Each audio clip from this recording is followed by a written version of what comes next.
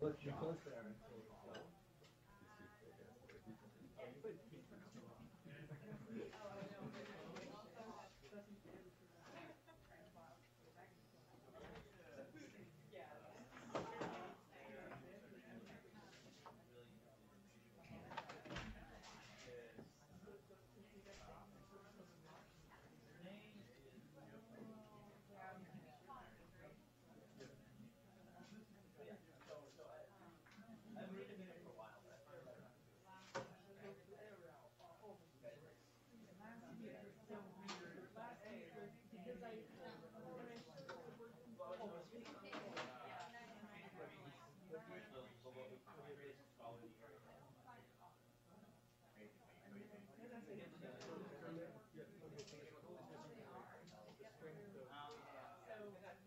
else new?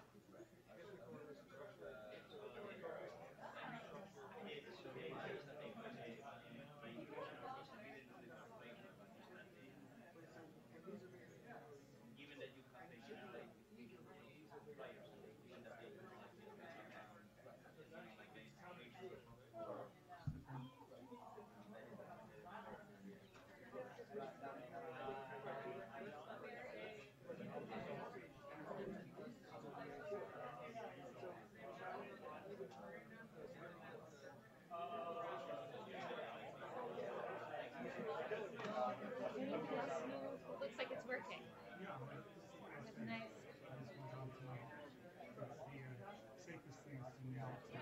It always is, isn't it? Oh, there could be a clicker. You can. Okay. It's true. And half the time the clickers are out of batteries. This happens to me like every other time. Oh, you can take your jump drive back. I just want to make sure I pronounce her name correctly. You did Zaslavsky. Okay.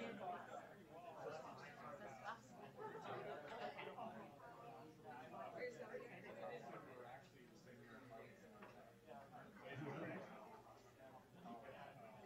has been very popular. We were able to increase our food budget. Yeah, I saw the notice. So do you want to see this one? Yeah.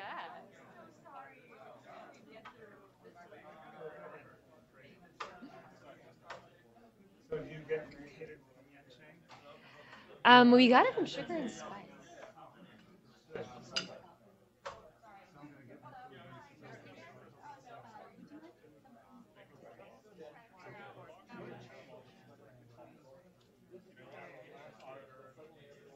regulation certification.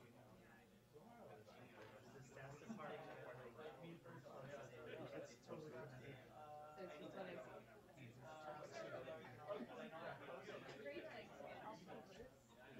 It's just the people who have to do that.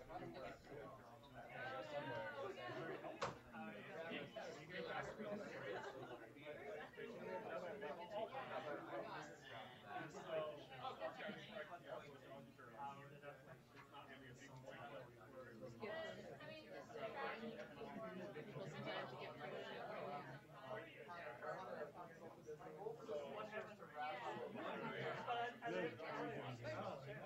Senior last week.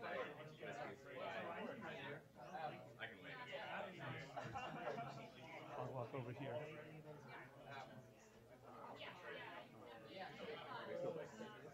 Yeah.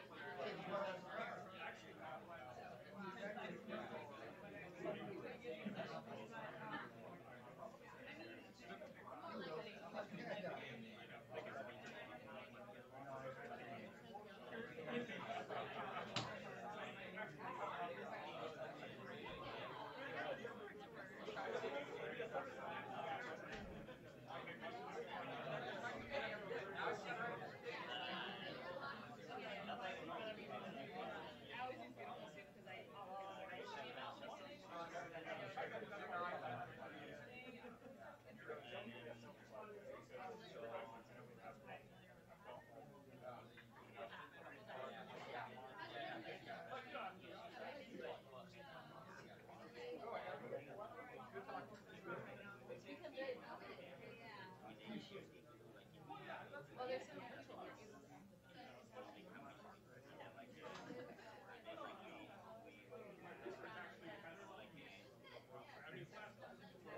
I can like it's anyone can you are free hours. You can make yourself bigger or something. Is the speaker that you are allowed to come on? Well, we've said that we're gonna have it every day. I don't think really this is just like well, it's gonna be optional. Yeah. Which is how you make it more.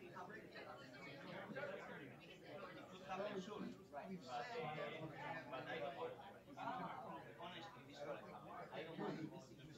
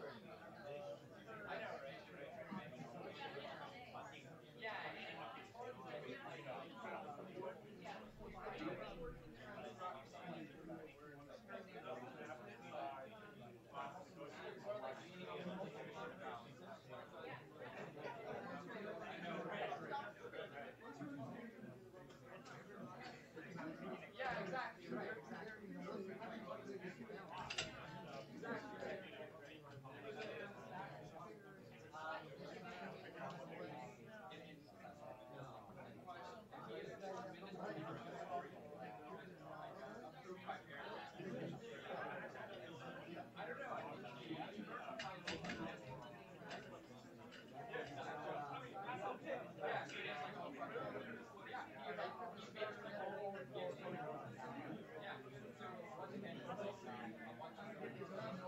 This is kind of like this guy has no money. Kids in the hospital. This is the options are really because basically we have weights that do the same thing for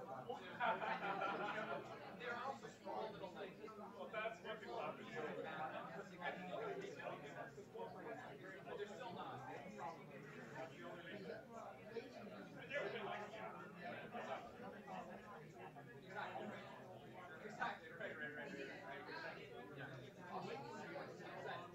It doesn't use weights, but I was waiting I like waiting and then when it breaks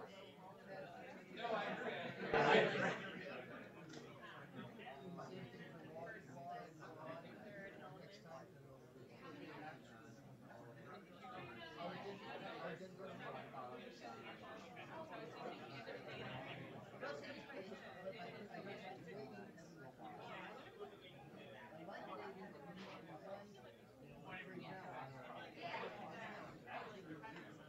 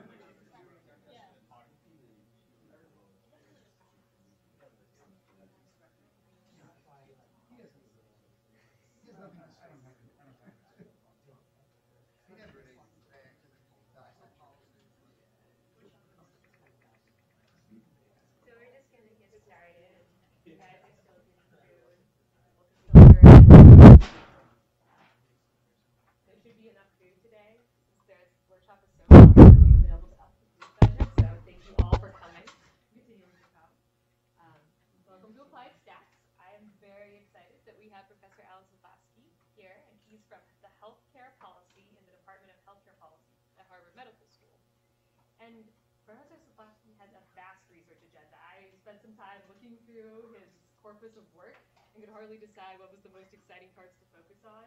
So I think I'll just say a few brief things, and if I've missed anything, you can let them know. But I think one of the most exciting things for me as a researcher about having Professor Zaslavsky here is that his research works on all parts of these sort of methodological questions, from the implementation of the survey to how we analyze the results to how we think about the development of the survey to begin with. And one of the neat projects he's been working on is the Consumer Assessment of Healthcare Providers and Systems Survey, which is a big national survey. And it's really exciting, and he's not only worked on the analysis, but also on the implementation and development of that survey. Another really cool work includes some stuff he's doing with Dr. Ronald Kessler, and this is analyzing the results of the National Comorbidity Survey for adolescents. So this is a really neat survey looking at mental health in adolescents, and it's like super fascinating, cutting edge work. And in 2010, Professor Zaslavsky received the Long-Term Excellence Award for Health Policy Statistics from the American Statistical Association. So you can take him seriously. He's been endorsed. And he's currently serving on the board of the Scientific Counselors at the National Center for Health Statistics. And looking through his publications, I noticed that he has authored more than 200 papers. And so we are really lucky to be seeing one of them that's currently in the works, and this will be on using propensity scores to get covariate balance. So this is something we may have thought about before, but I'm sure we'll get an interesting new spin on it today. So welcome. Thank you. Thank you. As I always feel after hearing an introduction like that, I'd like to meet this guy. By the way, is this microphone doing anything? I don't think it is. It does? I don't know if you're trying to record this, though. Anyway. It picks up. They've told me that it picks up sound, So this is, as I said, the work on this paper is joint work with Fan Lee and Carrie Locke Morgan, some of you may know her she's a recent graduate from the stat department. But it really goes back to one of Don Rubin's seminars where I learned about propensity scores back around, I don't know, 1989 or so, maybe, when you were first doing those seminars. And as a survey sampler, we commonly think about weighting as a method for calibration of survey data to match certain constraints that are derived from external sources external to the survey. And so when Don started talking about propensity scores, I immediately started thinking about how you would create a design using weighting that would both provide the kind of covariate balance that controlling for the propensity score gives you, and also be efficient in the sense of minimizing variance. And wrote down a few notes and came up with something which I'll talk about in a few minutes. And we've used this in some studies, but it wasn't until some young, ambitious postdocs and junior faculty actually really had a stake in getting a paper published that we started writing off the paper, and which we hope to have done sometime soon. So the framing of this is that observational data are being increasingly used to try to make inferences about causal effects. And the first step of doing that is in the approach that Don, among others, have been promoting, is to try to balance covariates between the groups. I'd like to emphasize that balancing covariates is not restricted in its utility to studies of causal effects. So one of the studies I worked on where we used these methods, where I think it might have been most successful, was a comparison of outcomes in hospitals between 1990 and 2000. And I don't really think we can talk about that as a causal effect. You might have some causal hypotheses about that, but making the comparison between 1990 and 2000 is not causal in the sense that you could decide which patients you want to send to 2000 and which patients you want to send to 1990 and think about the potential effect of making that choice. But nonetheless, when you make a comparison like that between two different periods, which is really a descriptive comparison at first, although you might make some causal argument about it later, nonetheless, it's more interesting to look at the comparison of constructed populations of patients in 1990 and 2000 that have similar covariates. You're not that interested in knowing that you have better outcomes in 2000 because the patients are healthier when they go to the hospital, or is that actually the reverse? You might have worse outcomes in 2000 because inpatient care is being used for sicker patients and healthier patients are being treated more on an outpatient basis. So this balancing of covariates, which I think many people, as they hear about the propensity score approach, are trying to attribute some kind of magical properties to as giving you a causal estimate. You can think of it as purely descriptive, although under certain assumptions you can also give a causal inference interpretation to the comparisons that are balanced. So there are two common approaches to this, one of which is actually common and the other of which seems to be less common. Matching links similar cases under some definition in two samples, and then if you have cases left over that are unmatched because one of your groups has patients with, members with certain characteristics that don't appear in the other group, then you have to discard the unmatched cases. And you can think of this, I think of this as a kind of bottom-up approach. It starts by building local balance in the sense that the cases that are matched together are near each other with respect to some covariates, and therefore close to being balanced, and then builds up to a global balance out of a local balance. Weighting, I think of as a kind of a complementary approach in which you start by building a global balance using a weighting scheme that has known properties that create balance on certain functions of the covariates or certain summaries of the covariates. And then you can add more and more detail to the model in order to make that balance be extended to smaller and smaller subgroups. In some sense, these two might meet in the middle as you get more and more detailed models or aggregate more and more in the matching. So in the world of weighting for covariate balance, there's a bit of a literature on this, and a lot of this literature focuses on particular weighting schemes that promote either inverse probability weighting, sometimes called Harvard-Thompson weighting, and which I'll show you all these in a minute, which attempts to create a population that looks like the combination of the two groups, the treatment and control groups, if you like, and in some cases other target populations, such as the treated or some kind of an overlap group. And here, what I'm going to try to do is to provide a kind of a framework for what I call a balancing weight, and that will include these examples, and then talk about one particular balancing weight called the overlap weight, which has some particular advantages. So suppose we have a sample of units from a population. We observe the treatment status or group membership more generally, and some covariates. And we have potential outcomes, yi0, yi1, in a causal setting, and we observe only the outcome of the actual treatment that was applied. And the key here is the propensity score. And this is just the probability of being in group 1 out of group 0 and 1, given the covariates.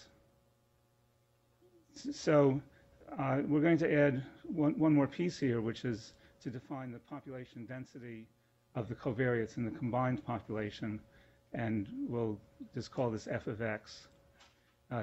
This would be the density with respect to some base measure. I know we don't like to get into measure theory, so this is just a convenient way of covering both continuous and discrete covariates using the same terminology. So don't attach any great importance to the base measure.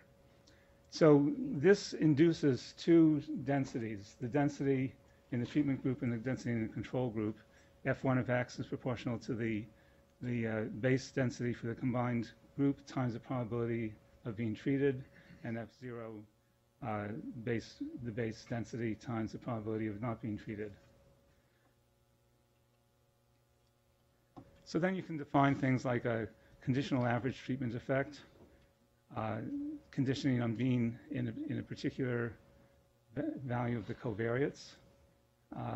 And all this means is if you were able to collect a lot of observations that had the same value of the covariates, you could look at the average of the outcome in the treated group and the average of the outcome in the control group and take the difference. And typically what we're interested in is not exactly one kind of subject or patient, whatever you're looking at, but some kind of an average over some kind of a target population.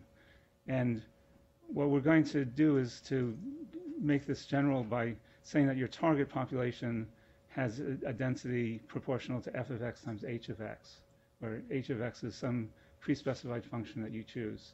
So what we're doing is taking the combined population and then modifying the distribution by some function h, which function of the covariates. And this gives us the target population over which we're going to try to get an estimate of the average treatment effect. So this tau h is just an average of tau of x over x weighted by h. And the numerator is the estimate, well, it's the quantity of interest, actually, and the denominator is just the normalizing constant. So this is a kind of a general class of weighted average treatment effects. So this means that you can actually choose any h you like, and the decision about h is a scientific decision. It's a choice about what you're interested in measuring, and it should be regarded in that context as something that it's a decision about the object of the research. It's not something that's dictated by the data. Okay, so the weighted distributions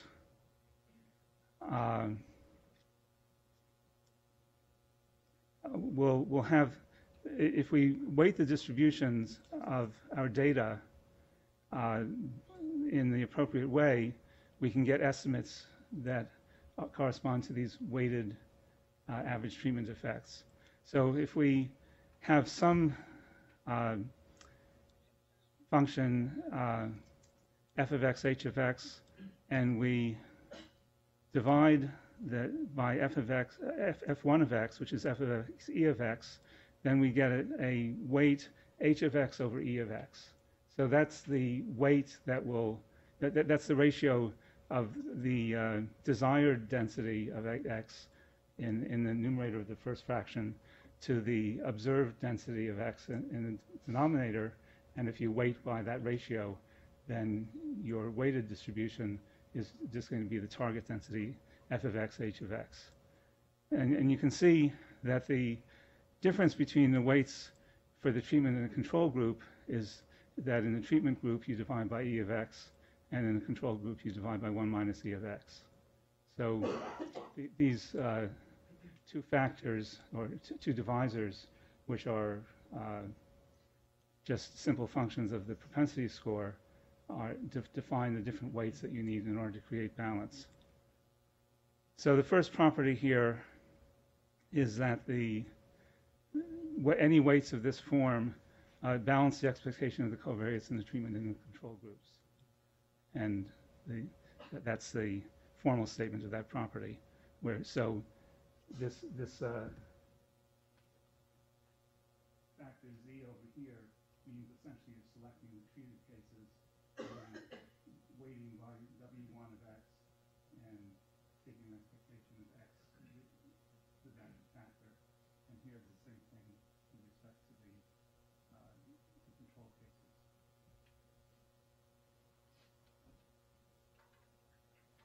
So here's a few common choices.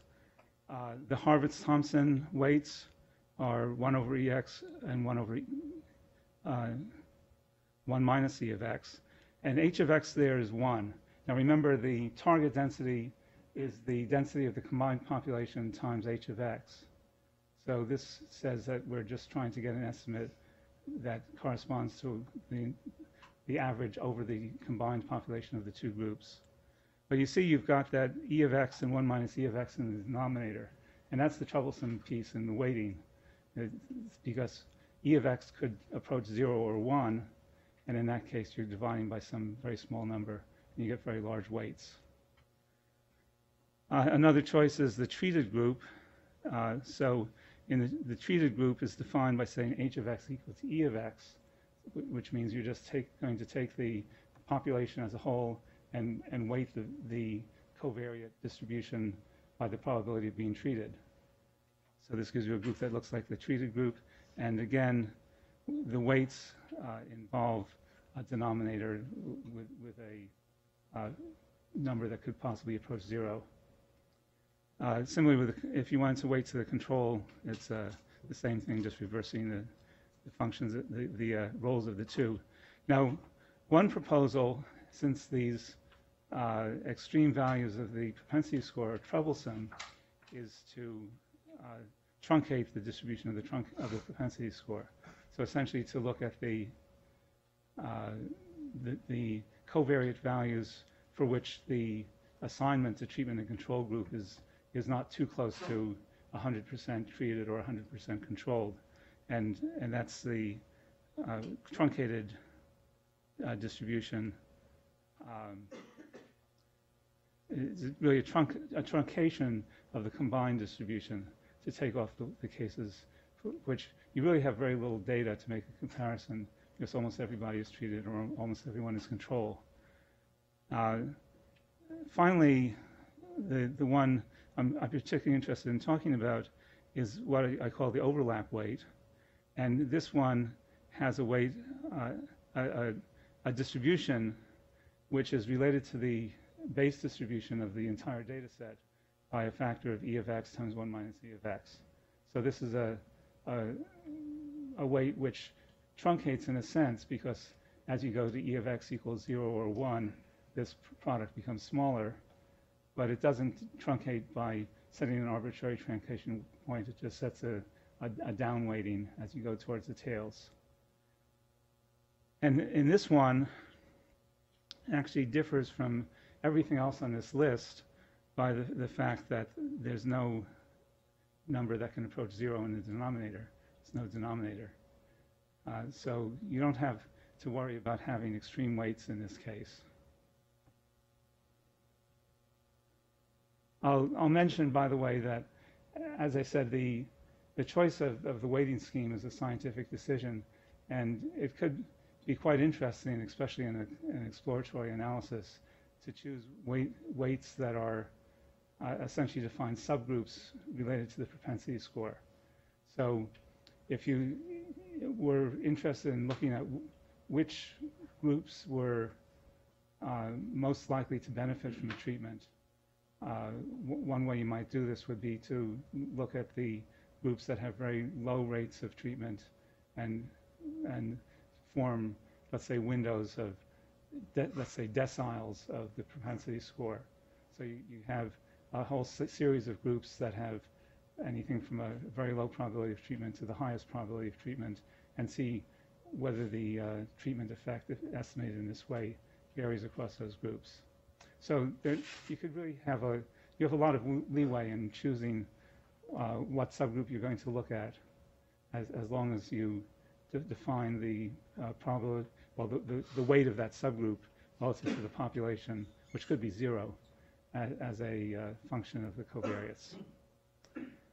Okay, so assuming unconfoundedness, so I'm sort of going back and forth here between things which are explicitly causal and things which are more descriptive, because the mechanics of the weighting is the same. If you assume unconfoundedness, the causal effect can be identified from observed data, because the unconfoundedness assumption assumes that the outcomes are independent of the actual assignment. The potential outcomes are independent of the assignment. In other words, the assumption is just that your covariates that are measured and that you can use in the weighting procedure or matching procedure include everything that's associated with the potential outcomes. So let's think about how we would do our estimation. So I'm going to use some slightly sloppy notation here because we don't want to get caught up in measure theory. But we'll suppose that we think of some neighborhood dx of x, a neighborhood in the sense that it's values that are close to x and therefore such that the expected outcomes are approximately the same. And this could be just a point if you have only discrete data, or discrete variables. So you could think of the natural non-parametric estimator of the expectation of y in that neighborhood as just being the observed mean of y for the observations in that neighborhood. So we can then extend this to looking at the comparison between the two groups, and we just have an estimate of the treatment effect in that neighborhood, which is y bar 1, the mean of the observed values in that neighborhood, minus the for those who are treated, minus the corresponding mean for those who are not treated, the control group. And then if we're interested in a weighted average, we just take this quantity and integrate it with respect to dx with weights given by our target distribution f of x, h of x. So this is essentially a large sample description of how you would do this estimation. Now, this integral can be estimated, further estimated by taking the data and calculating sums with weights. So it's just an estimation of an integral by averages, sample averages. And that gives us our weighted estimator, where the first term is weighted by W1, second term is weighted by W0, and in large samples, we know that this will approach the quantity we're interested in. Okay, so just to give a very crude picture, some of you may have seen these slides before, of what's going on here. We suppose that we have a sample which I'm going to just break up into ranges of the propensity score, and we have very low values of the propensity score, or almost nobody is treated, ranging up to high values of the propensity score, almost everybody is treated, and we can then do matching. That would be one approach, and we would match cases with similar values of the propensity score. And so we might take one case out of the first group from each. In the second group, we could take one from each, or we could take two from each and match them, and so forth, up to the last group. But notice if we do a one-to-one match, we're going to throw away most of the data in the first group, in the control group, and we're going to throw away most of the data in the last group, in the treated group. So rather than doing that, we might like to compare the one observation over here in the treated group in the lowest range of propensity score to the mean of all of these guys over here. And to do that, okay, so this is what would happen if you just took those matches. But instead of doing that, we might just choose weights that equate the total weight for each of these ranges here, which you think of as a dx, one of these neighborhoods. So the weighting that we're suggesting here, this overlap weight, would weight the cases up here by 1 minus the propensity score, well, the treated cases by 1 minus the propensity score. So that's 1 minus 1/10, because 1 out of 10 here are treated. So that's our one observation times 9/10, and we weight these cases here by the propensity score, which is averages about 1/10. So it's 9 times 1/10. So the total weight given to this neighborhood in a propensity score distribution is the same for the treated and controlled groups, and therefore we have balance. And we just go ahead in the same way through every group. In the last one, we're now taking these 8 cases and giving each one a weight of 1/9 because there are 8 out of 9 are treated. And this case over here gets a weight of 1/9, 1 times 8/9. So in every DX, every neighborhood here, you're giving the same weight to the treated cases and the control cases. And if you think of these neighborhoods then getting smaller and smaller, and I'm just looking at the propensity score here because the theory of the propensity score is that if you've got the model correctly specified, you'll get balance on all covariates as well as balance on the score itself. Okay, so there are a couple of results. Again, these are large sample results about variance, which are relevant here. One of them is that given a normalizing constant set to 1, which is just for convenience of notation, the large sample variance of the estimator is given by this quantity.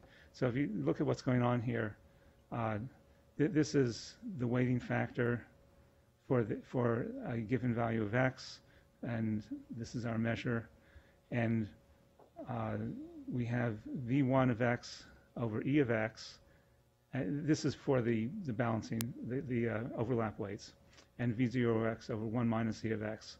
And that just follows directly from the factors which they're multiplied by in the weighting. And this v is like a local variance, local residual variance if you are modeling at afterwards.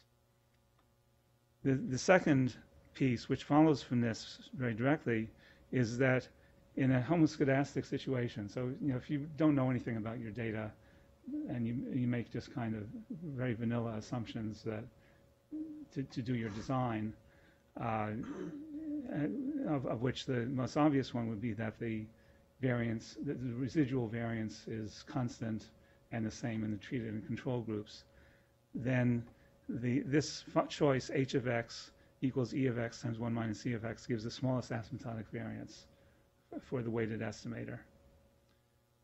And this formula gives that variance.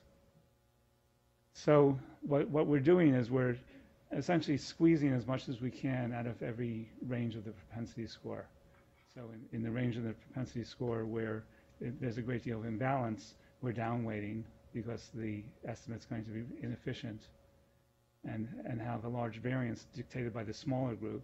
And in the middle, we don't downweight as much, and we give more weight to the result. So that again, this is a large sample result, but it's not irrelevant to a lot of studies. So this overlap weight is given by e of x times 1 minus e of x, and it's defined by the overlap of the covariates in a way that's something like that truncation weight, but it doesn't have a sharp cutoff that's somewhat arbitrary. It's doing things smoothly, and it's also doing weighting throughout the entire range. It's not weighting everything equally in the middle and then suddenly dropping off to 0. But the concept is somewhat similar. Now, one thing about this, you want to think about the scientific interpretation of this. And I think this is not a stupid thing to be interested in from a scientific point of view. As I said, the scientist has to decide what they want to study. But in a clinical study, what we're doing is essentially giving the most weight to the group of patients who are in equipoise, clinical equipoise, meaning that you just don't know which one is. The world doesn't know which of the two treatments to give. It's giving the 50-50 treatment and control, or old treatment and new treatment. And as you go off towards the high end of the propensity score, we get to the region where almost everyone agrees that you should give the treatment, or the other direction, almost everyone agrees that you shouldn't give the treatment. And if you're trying to do a study, well, in the first place, you have very little data to base a comparison on in those regions, but also the place where you might be likely to make the most impact is in figuring out what's going on with the people that are near the middle, where the world really doesn't know what to do yet and is in balance. And from an ethical point of view, I think there's also an argument that you want to do your experiments on treatments that are with populations that are in clinical equipoise, where you don't or already have a clear idea of what's needed. Yeah, thank you. I needed someone to ask a question, and maybe the floodgates will break, and I'll get 200 questions now. There is a related question. I'm not sure if you're going to discuss, but if you put all these cells in a regression setting like least squares, or like you replace the outcome of the treatment and an indicator for each cell, Mm-hmm. you know, the estimate that you are going to recover is an estimate of these weights. And of course, under the elasticity, Right. the regression is. Right. So the regression setup would, if you do it right, would automatically give the weighting that's optimal for least squares, which would be these weights. And here, one question: you're assuming you know the propensity score, or you're assuming you know the propensity score, or you're estimating. Yeah. Well, that gets into this old issue about estimated versus known propensity scores. Variant change. Yeah.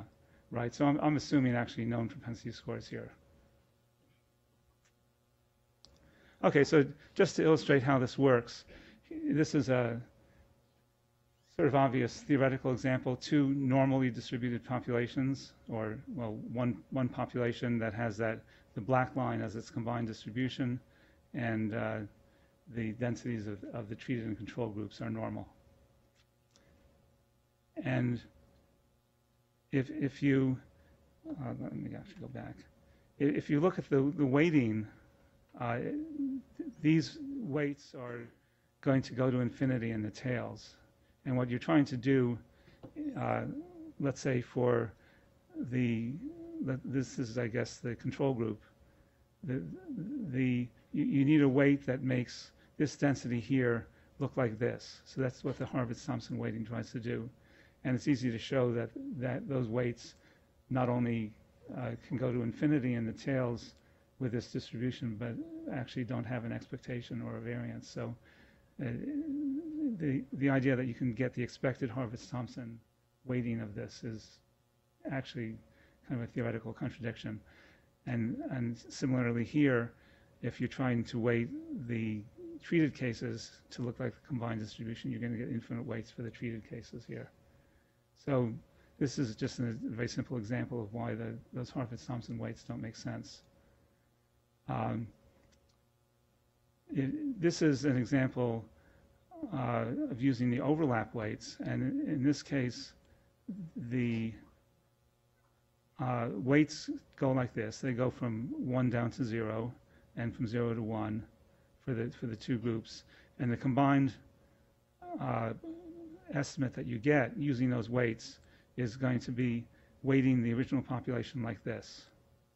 Well, actually, this is what the population looks like with that weighting, actually, the combined population. So you have your weights going to 0 this way, weights going to 0 this way, and what you're left with is something like this, which emphasizes the cases that are near balance. Okay, so what are some advantages of this? And by the way, I'm not here to sell this to you, so I won't be just talking about advantages. First of all, this minimum variance property is a nice one in cases where you don't have so much data that variance is not a concern. A second property is that if you have a logistic propensity score model, you get exact small sample balance for the means of any included covariates. So this is, to me, is a nice property, that you actually know in advance that certain things will be perfectly balanced, namely the means of anything you put in the model. And so if you see an imbalance on the mean of some quantity, you just put that in the model, and immediately it's going to be perfectly balanced. And you know, I argue with my collaborators who want to put that in a table. You know, p equals 1. Well, it's a mathematical fact that those things are going to be the same. The weights are bounded, and we don't do any kind of arbitrary elimination of cases. And then I've talked about these other factors from a scientific point of view, that it focuses attention on those which are most in equipoise, and therefore, if the decision is something like a clinical decision where there's going to be some kind of a guideline or a rule, you're looking at the ones where there's the least knowledge or the least consensus on what to do. If you're looking at something that's more like a voluntary choice that people make in the population, it may be that the kind of people who are half the time doing something and half the time not doing it may be the ones who are most subject to influence. So again, if you have subgroups in which 99% of the people use treatment 1 rather than 0, your ability to change their behavior may be very limited. But the ones who are in the middle may be more subject to influence through some policies. Here's a simulated example, just drawing from normal distributions. And we're assuming an outcome with an additive treatment effect. And so let's see what happens when you look at these covariate distributions. Unweighted, it's like this. And with the overlap weight, you get a pretty good balance using a simple propensity score model, logistic model. This is the Harvitz-Thompson weight. And what happened was that there was one observation that was out here in the tail and another observation out here in the tail in the other group. And so you get this is kernel smooth. So this is probably just one observation here that's been smoothed out by a kernel. But you can see that this is probably one observation here that has a huge weight and a big impact on the results, which is why you get these large variances. So in this simulation, the unweighted, the correct estimate is 1. The unweighted estimate is 2.945, and the Harvitz-Thompson and average treatment effect for the treatment weightings give you these numbers which are pretty far from the correct estimate because of those few extremely influential cases that are out in the tails and huge standard errors. So this is the kind of situation in which if you are going to do weighting, you should think about something like the overlap weight. In this real example, this is, I guess, is one of the favorite examples that gets reanalyzed over and over again.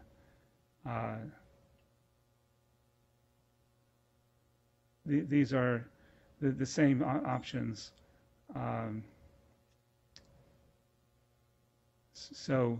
This is a simulation basically drawing from those distributions, subsampling from that population. And you can see with the overlap weights, there's very little variation in the estimates, and they're pretty well on target. And these just go all over the place, and the unweighted goes all over the place. Okay, so I'm going to wind up by talking about some good things and then some limitations of this approach. Good things, as I mentioned, the predictable exact balance and aggregates. So one thing that you might consider if you're doing matching and you're concerned that the matching doesn't give you good balance on some things, you can do a post-processing of the matching in which you weight the matched data set. So going back to my starting point, in the matched data set, you're getting local balance. Now, it may be that because of the nature of the distributions in the two groups, even though you have local balance in the sense that everything is, every treated case is matched to a control case, that's pretty similar to it. If that balance has a systematic bias in it, you may end up with a difference in aggregate at the end. And that could happen if you have a strong shift in one direction between the two groups. So one thing you might consider, if you find that even after doing your best matching, you have a substantial amount of imbalance, is to then do a weighting of the matched data set. You can't, of course, if you've done the matching first and you use a match that's inefficient in the sense that you throw away a lot of data, you can't get that back by the weighting. So the optimality stuff goes away. But you can get the perfect balance that you might want. Another property here is that as you build your propensity score model, you can look at what happens to the weights. So if you have all the weights equal, which would be a propensity score model with only an intercept, then you're going to have efficiency in the sense that all your data are used, but you're going to have a lot of imbalance. And as you add more and more variables to the model, the weights are going to start to move apart from each other, because the propensity scores are going to be predicted better and better, and you're going to be moving more cases towards the tails. Now, the scientific interpretation of what's going on there is that with the more parsimonious propensity score models, you're essentially willing to make some more assumptions about the effect of the covariates on the outcome. So, for example, if I believed that the covariates had a purely additive effect on the outcome, I might be willing to use a pretty limited propensity score model that just had main effects, because all I need would be for the means to be the same in the two groups. I wouldn't be worried about interactions. And if I were concerned about some nonlinear effects or about some interactions between covariates, I would make the model more complicated, but I would pay a penalty for that. And that penalty would be quantified by the variance of the weights I get as I make the propensity score model richer and richer. And this allows you to think about the trade-off between more detailed balance on one side and the loss of efficiency as you start moving matches away from each other on the other side. Now, I think conceptually you could say that as you add more and more to the model, in some sense you're approaching matching, in the sense that your set of covariates in the model actually defines neighborhoods, and you're then doing your weighting to match weights within those neighborhoods. So there's a kind of a relation between the two. And finally, this will accommodate weighted data without any difficulty. Now, there are a few things that are not so great about this, and I'm sure he'll hear more about them during the discussion period. One is that the arguments for this are essentially large sample arguments, and there's the reason we have to rely on large sample arguments here is that we're trying to do this without making assumptions about the kind of smoothness that exists in the treatment effects. If we had some kind of an explicit theory in advance about the treatment effects being smooth, we would know what kinds of things we have to balance. But we don't like to do that because we're trying to do this as a pre-processing stage before doing the analysis that's motivated by the scientific theory about the treatment effects. And that means that there's some kind of judgment involved without an explicit modeling in deciding how to do the weighting. A second issue here is that it's really important for the propensity score model to give accurate predictions of the propensity scores. And this is not so true for something like stratification or propensity score calipers, where really all you're using is the ordering of the scores. So you could have a propensity score model where the link function was really wrong, and consequently, if you did something like the Hosmer-Lemeshow kind of display, where you look at the comparison of the predicted probabilities for a range of propensity scores and the observed probabilities of, empirical probabilities of being in the treatment group, you might have a substantial mismatch in certain ranges, but it wouldn't matter too much to a stratification because they're still within, you're grouping observations together that are in the same range.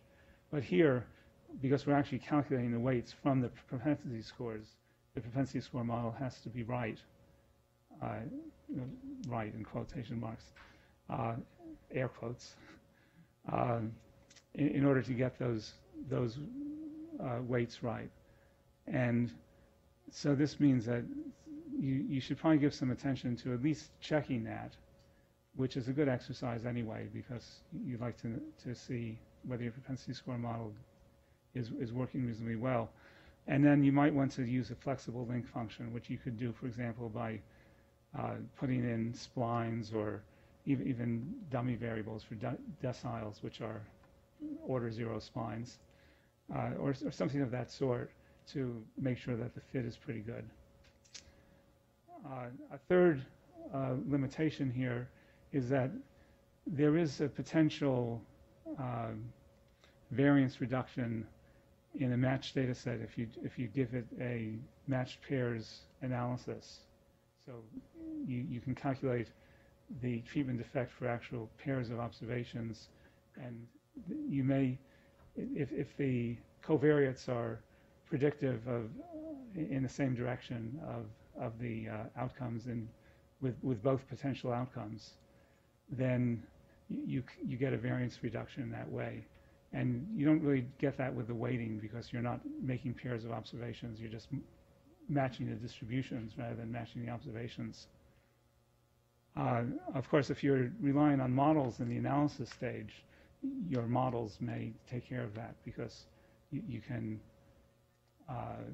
model out some of the predictable effects of the covariates, and then the residual variances are more likely to be residual errors rather are more likely to be uncorrelated.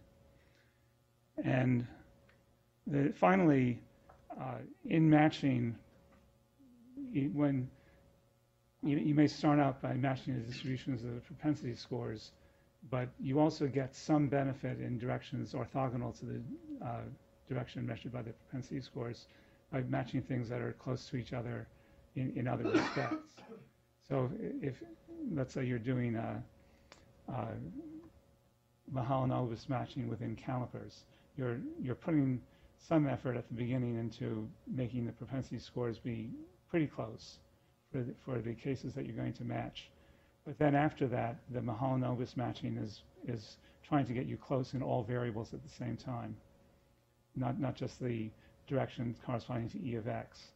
And so if your propensity score model is misspecified in the sense that you're missing some important covariates, which might be interactions, for example, then you control for some of that by doing an explicit matching with multiple covariates involved and not just the propensity score. So that would point in the direction of having very rich models for the weighting methods if you're going to use those. But again, there's a trade-off. The part of what you gain by the weighting model is that if you're in a situation where really every observation is very far from every other observation, which is your sort of basic cursive dimensionality problem where you put in more and more dimensions and things are never very similar to each other, then the weighting is one way of explicitly introducing main effects and focusing on the main effects, which might make sense from a scientific point of view. You want to get balance, at least on the main effects or the means of the covariates before you focus on being nearby with respect to some complicated interaction. So just to conclude, one of the main points here is to have a kind of a unified framework for thinking about weighting and to be able to characterize the entire class of balancing weights, thereby leaving it really in the hands of the scientists to think about which balancing weights to choose to get a distribution of covariates that corresponds to the questions they're interested in. We talk about the overlap weights, which have some nice properties if they fit with the scientific objectives. And we've presented some examples illustrating these properties. I think that's my last slide. Yeah, so that's it. So please, questions, comments? Yes, Chris. Could you say a little more about the relation between your weights and those that are implicit in OLS? Difficult to carry your exchange with upwards of 100 and say even when you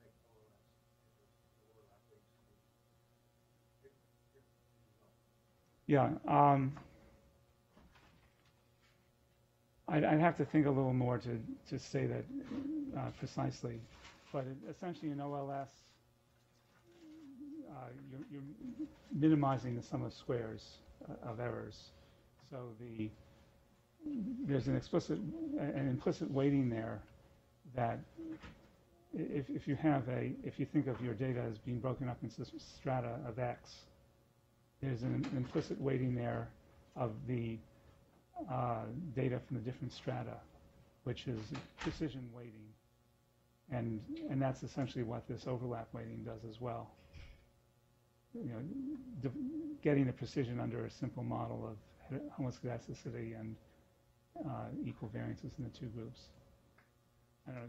Do you have a more precise statement of that? The weights, like if you stratify them by like cells with the propensity score and run a regression with the like the treatment and one dummy for each structure, you get Yeah. Exactly what you are proposing. Right. Like this estimate using the overlap weights. Okay. Because regression is trying to be efficient in the Right. case, so it's going to weight up the cells where you have It's got treatment controls, and you can estimate their treatment effects really. it's got to live up to Gauss-Markov, so it's got to be efficient. Yeah, exactly. So like I think that these overlap weights are exactly the OLS weights. Mm-hmm. Yeah.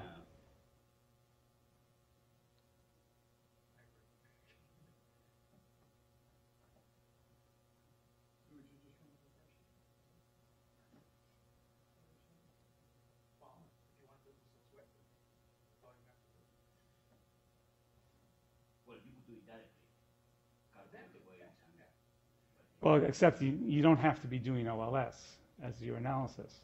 Your analysis could be anything once you've weighted the data, just as it could be anything once you've matched the data.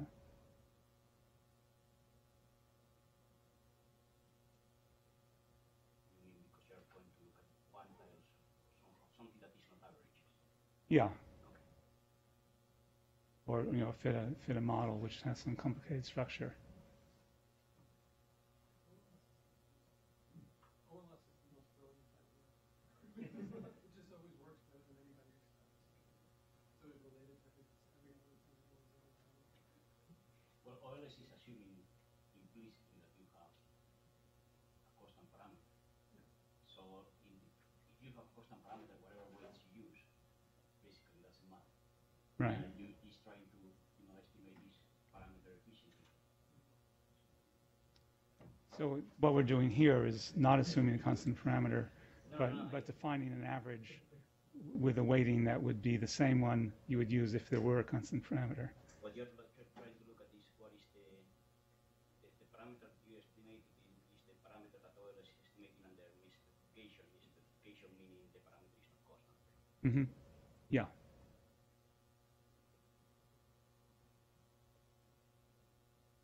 Any other questions or comments? Yeah. So you talked about having a large sample, but I feel like the key part of that is a rich covariate space, because it seems like that more than the size of the sample is going to let you have interesting overlap. What kind of richness, like how would you get that covariate space, and is that even something that's feasible for those of us who are political scientists and often don't have that many covariates? Well, I actually, the large sample argument has to do with the statements about efficiency and unbiasedness, without any assumptions about smoothness. So, we're saying that in a region dx that's potentially with a continuous covariate infinitesimally small, that with a large enough sample, you approach the proportions that correspond to the propensity score, or the ratio E of x to 1 minus E of x for the treated and controlled counts in that cell. So if you're going to if you can specify more assumptions, then your requirement of a large sample you know, and why do we ever do asymptotic results? It's because we think that with finite populations that are not off in the horizon of asymptosia, the functions involved are well enough behaved that things which work asymptotically also work pretty well with finite samples that are not going to infinity. And that's sort of what's going on here. You know, if you assume some smoothness or maybe even stronger assumptions, the more assumptions you're willing to make about the response surface, the relationship between the expected potential outcomes and the x's, then the sooner these results which are stayed asymptotically may actually turn out to work well in the finite sample. So, of course, with very large numbers of covariates, everything's very far from everything else. And then some kind of assumption of smoothness is required to say anything, because you're never going to have exact matches. And defining what's an approximate match depends on what you think is an important covariate in a local way. But it seems important that the propensity score model is correctly specified. Right. That it all rests on that, right? Well, it all rests on that, but you know, no model is ever perfectly correctly specified. So, you know, in some sense, what we're saying is correctly specified with respect to the things that are going to make a difference to the outcome, which is not necessarily prediction of, you know, the exact probability for every possible subject of being treated. So I'm just trying to think about if I were going to use this sort of in an applied sense, like we often have in political science, where I only have a few covariates, but I have maybe a large sample. So this is a sample of what? So we often, study countries or Well, that's a small states, sample. or you could think about. So I do work on like house members. So you have about 5. So I think of that as the opposite. I think of that as being a small sample and a large number of possible covariates. And so at what point do these large, where can I start thinking about I can use this because I have a large enough sample, and where do I need to, I'm just trying to get a sense of how I would maybe apply this to something in the sort of political side. Yeah, it's a fair question. Well, I think you might start by building propensity score models and then thinking about what imbalances might potentially affect your outcome. So that's some scientific judgment without actually doing the fitting of the models, and try to close those imbalances by adding more terms to your model, and then see whether the weights start becoming very extreme, or well, it's really the potential efficiency of the estimators that you might do gets worse and worse because you have nothing that matches. So essentially you're giving, you might have one case where it's 50-50 and everything else is propensity score 0.99 or 0.01. So you're giving a huge weight to a very few cases. Well, then you know you've gone too far in trying to establish balance for what your data can do. And what it's analogous to is what happens in matching if you have a huge number of variables and you try to match very locally, and you throw away cases that differ a small amount relative to how close things are together. But it's approaching it from a different direction in that we're starting from a model that includes certain main effects. So we work from main effects down to more detailed, either flexible forms or for a continuous variable or more interactions. And it's in the matching world, I think you start the other way around. You start by trying to match exactly, and then going to things that differ a little bit, and maybe going further and further away until you're able to get enough matches that you have something to analyze. So the process is somewhat similar, but the way you build toward it is different with the model-based weighting. Yeah. So in the case where like they don't treat that criteria, so everybody has a different treatment, how can we think about, is there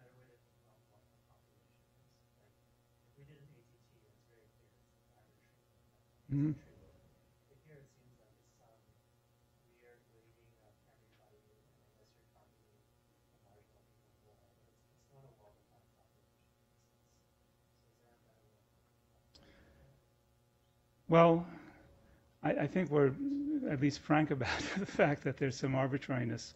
You know, the reality is that the distribution of the treatments across the covariate space is going to determine what you can actually estimate. And I think an article by Guido Imbens and Joe Hotz and someone else, I forgot who the other author was, it's called something like Setting the Goalposts. You know, it's just recognizing that when you do an observational analysis, you don't really get to decide where in the covariate space you can get estimates. So, you know, the optimality property may or may not be compelling, but it actually, even if you don't want to go exactly for that optimality property, it does tell you something about where in the covariate space you have enough information to say something. And this essentially guides you away from cases where you're trying to get estimates that are bound to be very sensitive to small fluctuations in the data. If you have, you know, there's certain limiting cases where things do become very simple. For example, if the treated cases are very small and very few in number, so that the propensity score is always very small, then the average treatment effect for the treated and the overlap estimate we would get here are going to be almost the same. So that's a case where getting the estimate for the treated, because they all have lots of control cases to match them, is really pretty much the most efficient thing you can do. But in cases where things are more balanced, like our comparison of the 1990 and the 2000 hospital admissions, then I think you might as well use something that's efficient, if that's an issue for your estimation, and you can describe qualitatively what it looks like, even though it doesn't correspond to any sharp definition of a population. I can't guarantee this will get by referees. I mean, some of them really want something that's got a more traditional label attached to it, and others don't really mind this that much. But you know, unless you have a real scientific basis for choosing a particular population of interest, then doing it efficiently is maybe the best way to decide.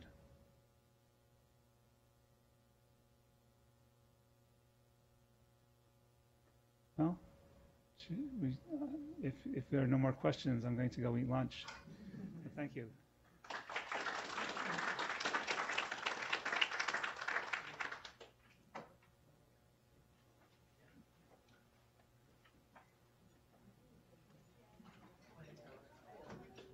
I have to go to a class, but what I was thinking about is whether I would ever use this anywhere, and I'm not sure.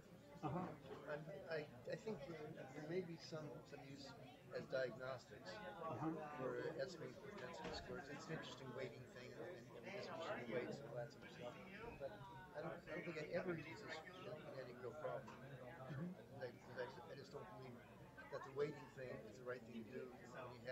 When you start doing analysis, I'd much rather specify a model, in the protocol after I've done the propensity score stuff to get subclasses or matching. Let me just introduce myself. I'm Alberto Abadi. I'm working this type of issues. So like Okay, great. Well, thanks for your comments. See you. Bye-bye. So but I could probably think of more about it. Yeah, part of the advantage of in practice is that it's extremely simple, Yeah. and there, this whole cottage industry and matching methods just drives me nuts. And people come through and they've got one matching method after another, and there's no real. I mean, Gary's course in exact matching is such dog shit. Yeah, I actually. It's a hot day. I It was read rejected by the Census Bureau you know, what, 50 years ago, 70 years ago, 100 years ago? Yeah, I read his lecture notes as part of the preparation of your paper. He might have something to say. Just terrible stuff. So it's very simple, and you don't have to get involved in that.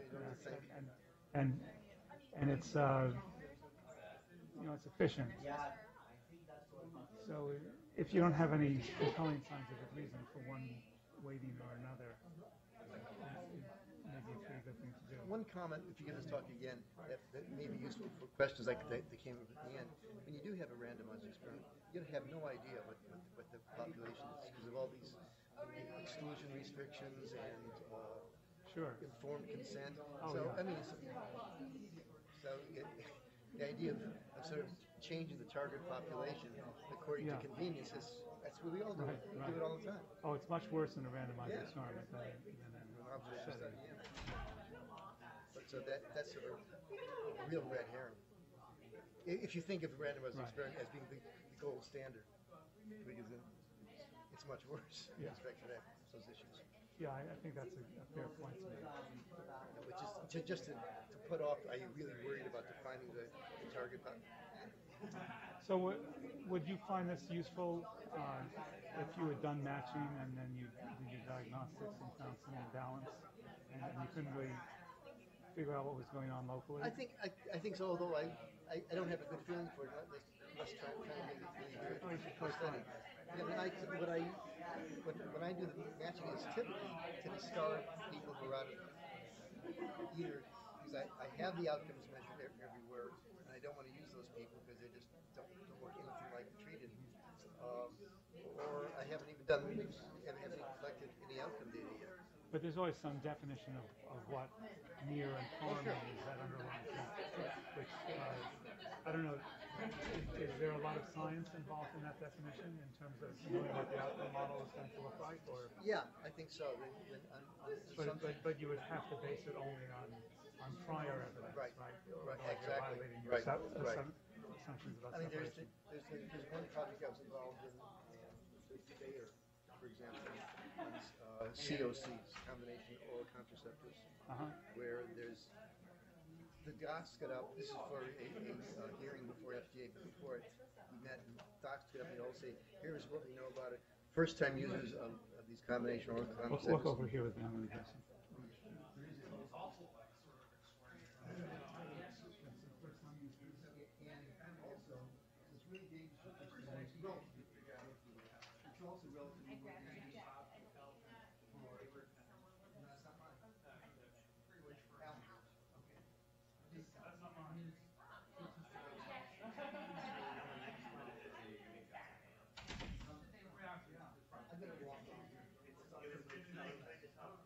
Maybe I remember.